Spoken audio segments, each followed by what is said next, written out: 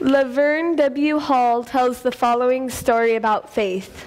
The fields out in West Kansas were parched and brown from lack of rain, and the crops lay wilting from thirst. People were anxious and irritable as they searched the sky for any sign of relief.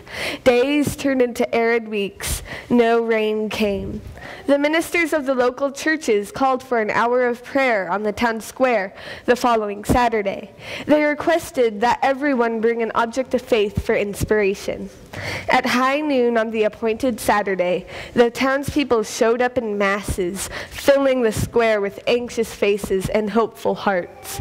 The ministers were touched to see the variety of objects clutched in prayerful hands. Bibles, crosses, and rosaries were only a few of their faith symbols. When the hour of prayer ended, as if on magical command, a soft rain began to fall. Cheers swept the crowd as they held their treasured objects high in gratitude and praise. From the middle of the crowd, one faith symbol seemed to overshadow all the others. A small 9-year-old child had brought an umbrella. What a perfect pass. That's another first down for the Trinitines. She has really caught my attention with that story. I love imagining the little child being an example to everyone else in the crowd.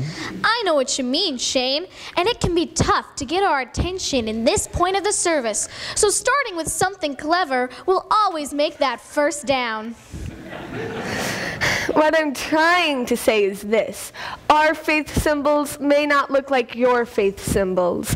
Our worship may not look like your favorite way to worship. Our faith language might not sound the same, but our questions, our answers, our doubts have a place in our church. Just as God used Mary, Jeremiah, Samuel, David, Timothy, God can use us to spread the good news about Jesus Christ today. Wow, did you hear that? That run by Donna puts them in the red zone. They're about to score another touchdown. Solid interpretation, challenging point.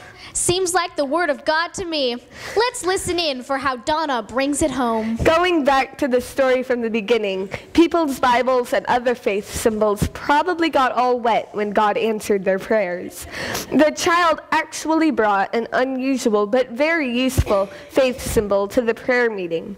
From the young person's perspective, it made a lot of sense and showed faithfulness and trust in God.